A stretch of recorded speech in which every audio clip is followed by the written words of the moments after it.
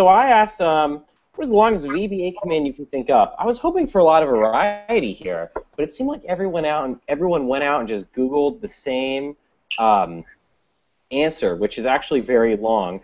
Application.autoformat as you type replace hyperlink. So a lot of people sent that in fact, the vast majority of them. So I was hoping to get some variation, but instead I had to pick randomly from all the people who sent that in.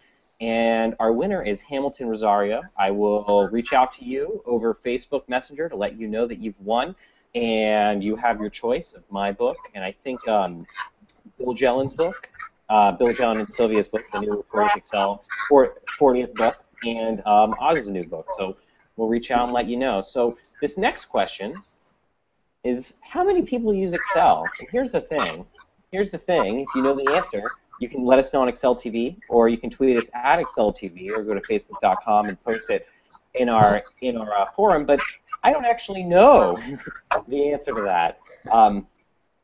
So at least 5. Yeah, so that's news to me. That is news to me. I don't know, so I'm going to have to look that up. But hopefully we'll get a lot of good answers, a lot of interesting answers. This includes all versions of Excel.